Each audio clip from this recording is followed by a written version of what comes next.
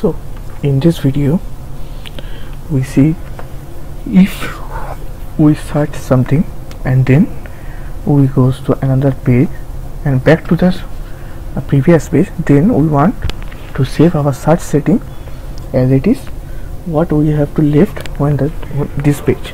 Okay, see, if we search here, search by title and click on search,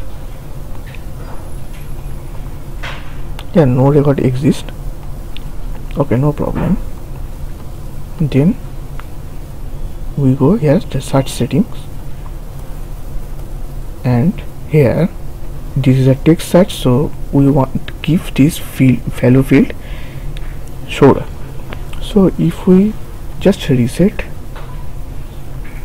the listing here, we can see the search field is gone. If we want to fetch the search field and the new listing is comes here.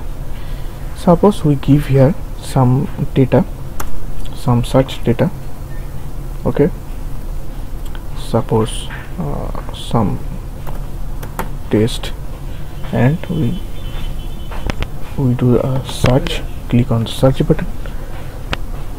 Here some data is no records exist, and we goes to another page.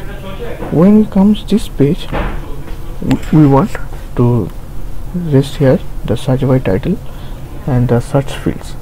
So the search settings we can save in our cookies, and whenever we back to this page, we can set here our cookies data, and automatically the data populated with our search settings.